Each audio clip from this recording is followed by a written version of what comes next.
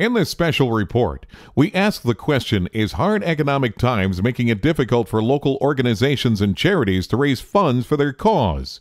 It seems that conventional methods for raising funds are no longer working, according to these organizers.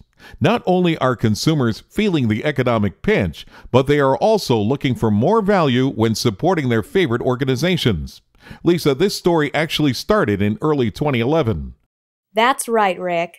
So 6 months ago, we went out to my town and asked local organizers what hurdles they've encountered. Here we are with Mrs. Tuttle, second grade teacher at my town elementary. How have these tough economic times impacted your school? Well, it started with the budget cuts. I now have to dip into my own pocket to purchase simple items like tissues, crayons, scissors, glue, and the list goes on and on. In the past, we have sold candy, but that just doesn't seem to work anymore.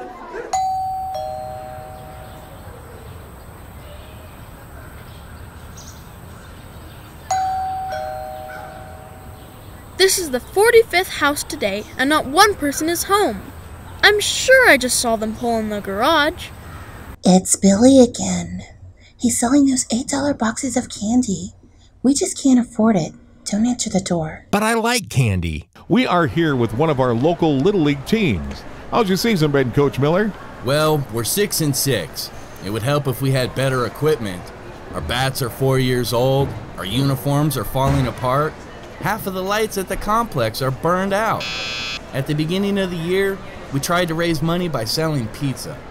The only people that bought it were the players' parents. The kids' weights went up, their batting averages dropped, and we couldn't even steal a base if my grandmother was catching. We're now here at the My Town Jail, so let's talk to Steve, an alumni at My State University. Steve, why are you locked up in this jail? Well, Lisa, it's a long story. My state university locked me up, and my job is to raise enough funds from fellow alumni brothers and sisters to meet my bail. However, Lisa, with these tough economic times, it's not going so well. I've been in here for 4 days. There has to be a better way.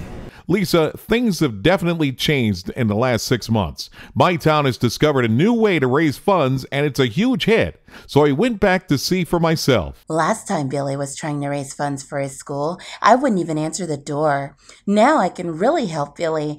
All I have to do is give out these free dashboards to all of my family, friends, and coworkers. It's that easy. I just send out a few emails, post to my Facebook page, and I feel like I'm really making a difference. Not to mention, the dashboard has helped me to get so organized by having all of my online stuff in one place. And I saved over $100 on that new handbag. You know, the last time Steve asked me for help with his Get Out of Jail fundraiser, I just couldn't afford to help him out. I think after a week they let him go out of pity. But this time I purchased a coupon from my dashboard to my favorite local restaurant for $12 and got $24 worth of food. Now I can help out weekly, even daily. I love to eat. The dashboard is awesome.